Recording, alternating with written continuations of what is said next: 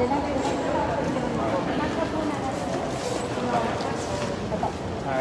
Mayor. Mayor, your thoughts on being the recipient of 7-Eleven Christmas transfer? Well, una,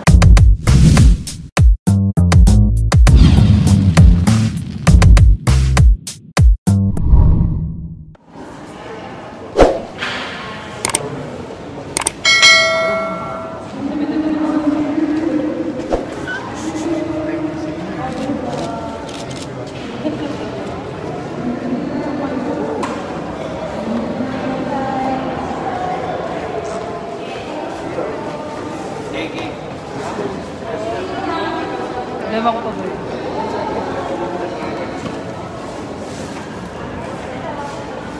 Kaya ba? Okay po, look here, 1, 2. Kaya po, naka-guide first po pwede. Ikaw ba, Mike? Okay. Okay po, good, 1, 2. Thank you.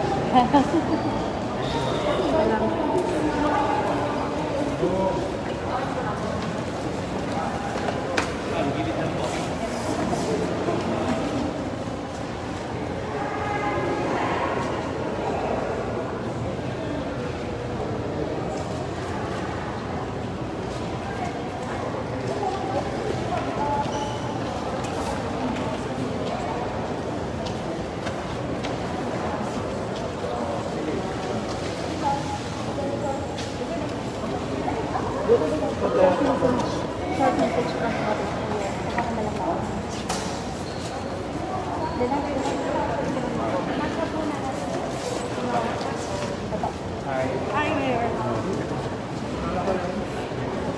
Mayor, your thoughts on being the recipient of 7-Eleven Christmas transfer?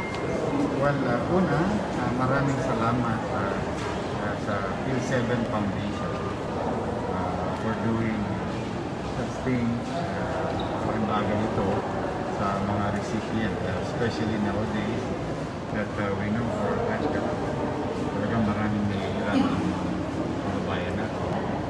And pangalawa, maraming salamat sa mga sponsor na nag-participate doon sa programa ng P7.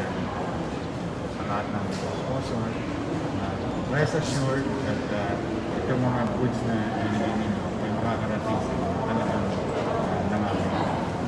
And I hope mabasa kayo ng ulan. Dumami pa kayo. So thank you very much on behalf of the people of Manila and the city government. Maraming salamat sa inyong mabubuting kaloob. Diyos na lamang magbalik sa inyo ng Mundo.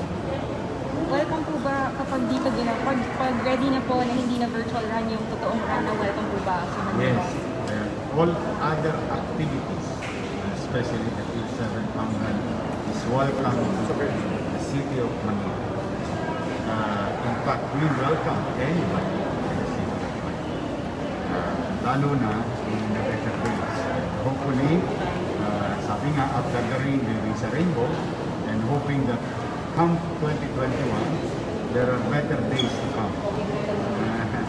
Para sa ating lahat, dito sa ating bansa, sa ating syudad, at sa buong mundo. Lalo na ngayong mga napapabalita na may mga bakuna na epektibo na nakapagbibigay ng katiyakan, ligtas katiyakan sa ating mga mamamayan. And we will acquire such testing if that is available already, because the city of Manila as a city government is ready to acquire the vaccine. We're just awaiting for the the agencies of government to accredit and secure the efficacy and safety of our people with regard to the vaccine. Mayor, can I ask about New Year? Oh yeah. Ano pong allowed in Manila? Kasi di ba po kada city yung may ordinance kung anong ipatutupad. Ano pong allowed sa Manila, anong hindi allowed? Basta tayo, hanggat maaari, nakikisuyo tayo, continue, let us celebrate New Year with open arms. Welcome the New Year. But bear in mind that there is still danger brought to us by COVID-19 virus. So, ang panawagan ko, manatili sa atin ang pusang disiplina by following simple medical health protocols. Wear your mask. Kung kaya ninyo, wear face shield, wash your hands, if possible with alcohol, and practice physical distancing. Iwasan natin yung mga party-party, mga higit sa lahat, nananawagan ako. Huwag na kayong bumili ng paputok.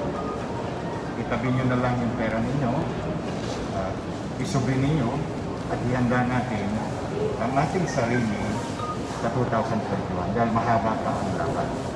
There are uncertainties yet to come in 2020.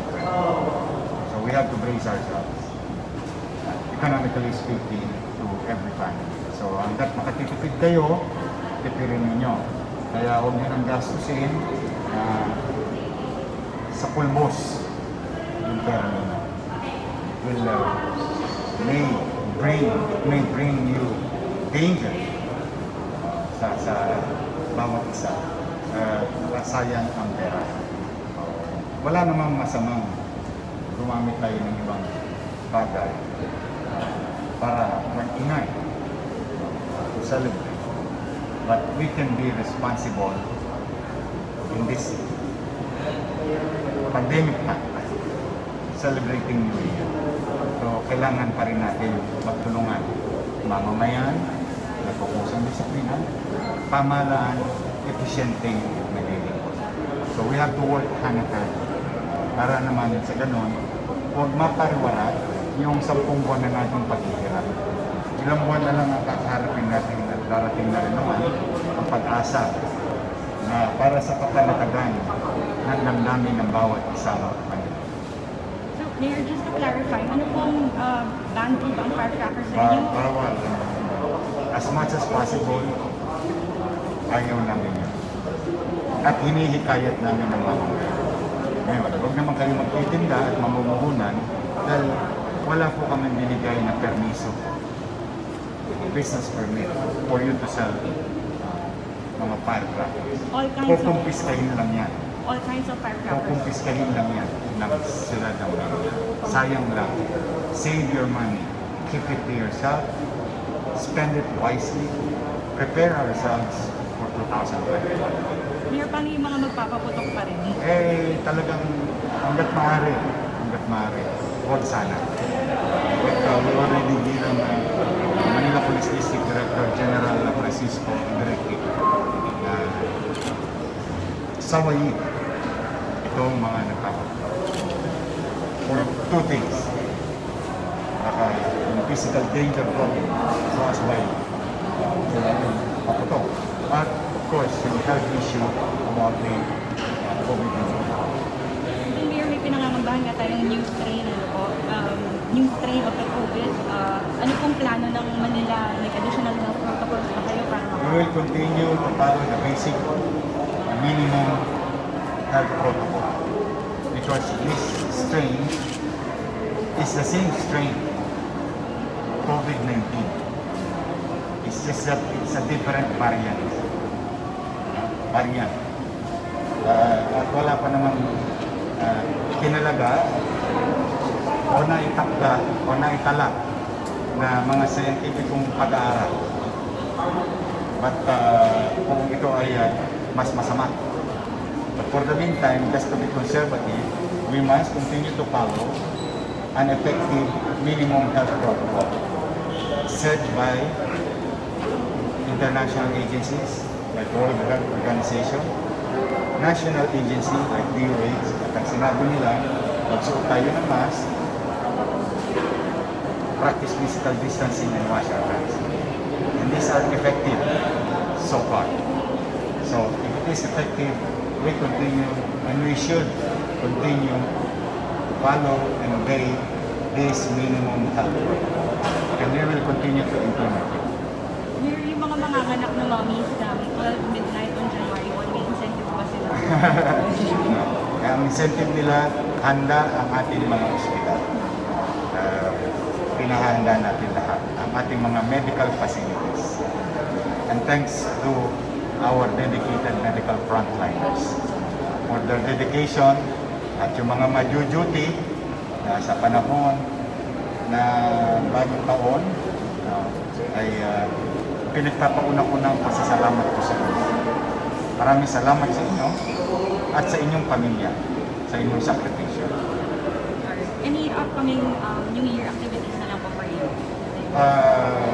We will try to celebrate New Year in a modest and a different way para salubungin ang bagong taon. At ito'y magaganap dito sa Luzon. Thank you. Thank you.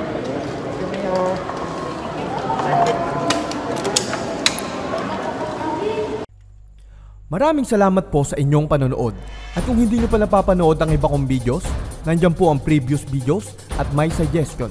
At huwag po ninyong kalimutan na i-click ang subscribe button para updated po kayo sa aking mga ilalabas.